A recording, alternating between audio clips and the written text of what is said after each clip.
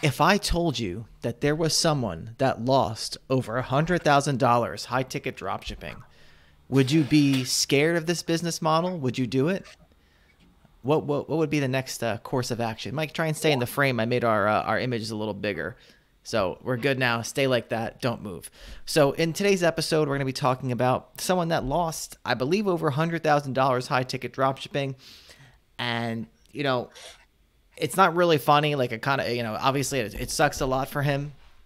And we're going to tell you how it happened and how you can avoid such a mistake. So, and I want to be clear about something, Mike. The types of mistakes he made are not necessarily exclusive to any one business model. And I think we're going to get into this because, but I wanted to say that up front. So, Mike, why don't you give a little bit of background on the story? No names, obviously, but Well, this person I had done some coaching calls with, and I believe their store was going well, and I think they got a little bit too big for their britches, as they say, and so I believe what happened is they really just stopped paying attention to their store.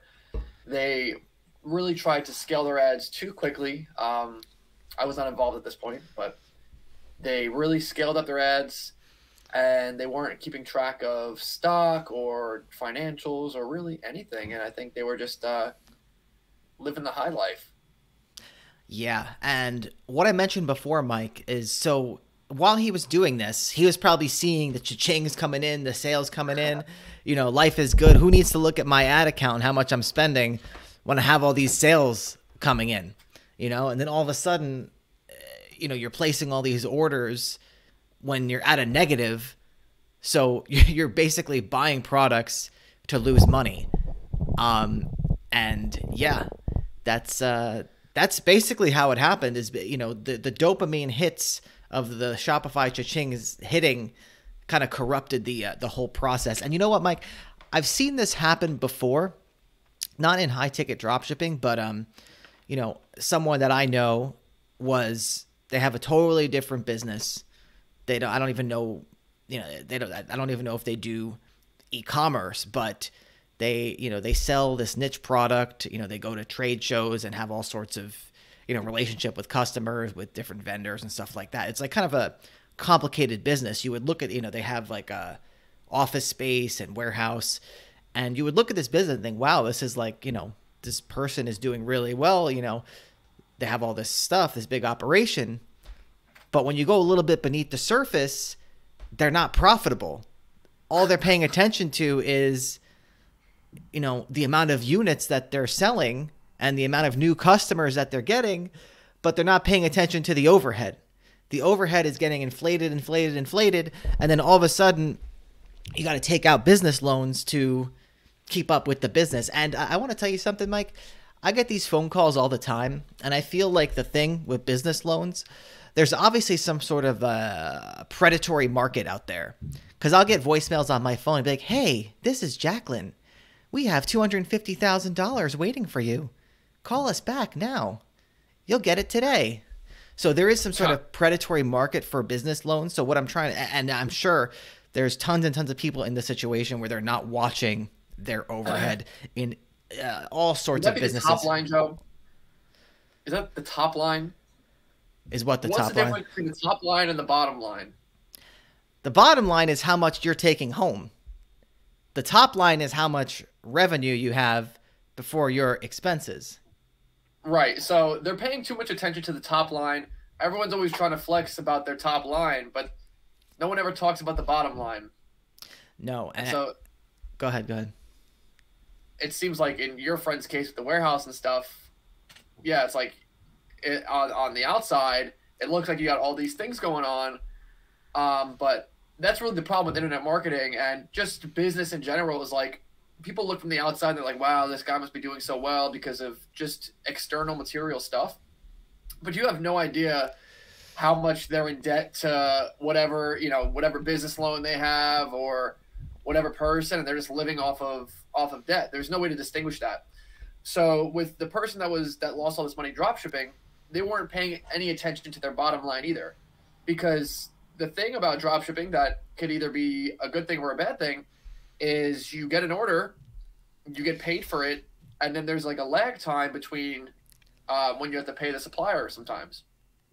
So if you're getting in a bunch of orders and stuff is out of stock and like, you know, let's say customers are willing to wait for the item and it's going to ship in however many weeks, your bank account is going up and up and up, and you're not paying attention to how much of that money is actually yours versus how much is going to go out to the suppliers. And so you have all this money in your bank account, you're looking at your ad account, you're like, screw it, I'm going to keep up in this. And you're not actually getting into the details of what money is yours and what money is not yours. And then the time is going to come when the supplier's like, hey, we want money. This person also wasn't, I believe, like answering customers. And so he got a whole bunch of chargebacks. Yeah. And then Shopify started holding his money. So now he can't pay the suppliers to fulfill the orders. So that's how it happens.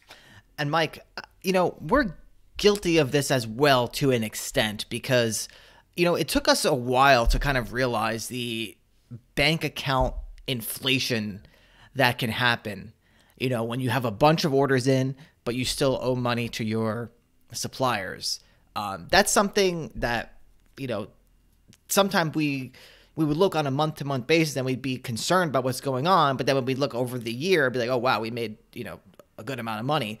But the bank account month to month, if you look at it in a snapshot in time, it doesn't really mean that much. And I feel like it took us a little while to come to those terms. And I feel like obviously we still have to up our game a little bit when it comes to tracking all this. But I feel the way that we track it in a very simple metric to where, we have an ongoing picture of what's happening is the ROAS, the return on ad spend, because that gives you a good indication of you're making this many sales, you're spending this much.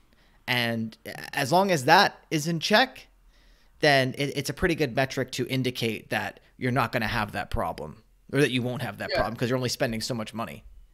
Right. It's a really good sort of top level indicator of, hey, I'm not losing money here. And so typically with like a dropshipping store, our students, ourselves, will get somewhere between minimum 10, I've seen upwards of like 30, 40 times return on ad spend. So that means if you spend $10,000 on your ads that month, a 10 times return on ad spend would mean that you've made 10x. So you spend 10,000, your revenue is 100,000. And so typical margins with high ticket dropshipping are usually around 20%. So hey, if I did at least 10 times return on my ad spend, then I'm profitable because, I know my average margin is 20%. And so I'll take home, 10% of that top line revenue. On top of the fact, back in the day before our accounting was not as solid, let's say like through like bookkeeping and stuff, we would at least look every month. We'd look at all of our orders, see how much we made on those orders, and look at our ad spend and whatever other expenses, which were pretty low. We didn't really have employees at the time. So we were tracking like what we were making on each order and then also tracking the ad spend. So if you're not doing that, you're not tracking your return on ad spend as far as your revenue, then you're kind of screwed because the number on the bank account really doesn't mean anything. Because you could either owe a lot of money or you could have a lot of credit cards you have to pay, or you could have a lot of money coming in. You got a big Shopify payout coming up. So it's not a very good indication. And Mike, I believe that we are in the process, or at least moving towards the direction of implementing something a little bit more sophisticated where we have a, kind of like a rolling list of our orders that we haven't shipped yet and haven't paid for yet. So that's something that, like I said before, tracking the return on ad spend and all that has worked well for us, but we're looking at taking it to the next level, at least in the next coming months, just to really get everything financially strict and in a way that's easy to understand. Right, because the more you know about your financials, if you can say with precision how much you're making each month, which gets exceedingly hard as you start having multiple dropshipping stores, you have content sites, because all these things have different lag times in terms of output and input. Dropshipping, we got to pay suppliers, pretty readily. But with content sites, maybe we don't get paid on our affiliate commissions for 6 to 30 days. So, yeah, if you're not actually tracking all these things, then you can't make the best decisions for growing the company. If you don't know how much you made, say if maybe you made $2,000 total that month, should you go out and should you hire an executive assistant for $100,000? No, it's probably not worth it. You're not making enough money. If you're making $60,000 a month profit, maybe you should hire that executive assistant. So it's important to get down as nitty gritty as possible to understand and make decisions when it comes to hiring, scaling, or what to scale back on. Right. Yeah. Because we could look at our bank account and we could say, oh, maybe we don't have a lot of money, but yet we have this $100,000 payout coming. Or we could look at it and say, oh, wow, we have a ton of money, but we, owe some orders for some suppliers. And it becomes even more complicated, when you're talking about distributions to yourselves and all sorts of things like that as to how much the business is actually making. So the point is, if you could take away one thing from this, pay attention. That's very simple. Pay attention to your return on ad spend. If your return on ad spend is not favorable, you have a rough number. Hey, my supplier's margin is 10 to 30%, and your return on ad spend isn't 10x, 5x, whatever. Have those rough numbers in your head, and that's a surefire way to make sure you're not going to end up in a bad situation. Exactly. And so buildassetsonline.com/playbook, free web class. You want to learn how to build an online asset portfolio. And that's about it. Take it easy.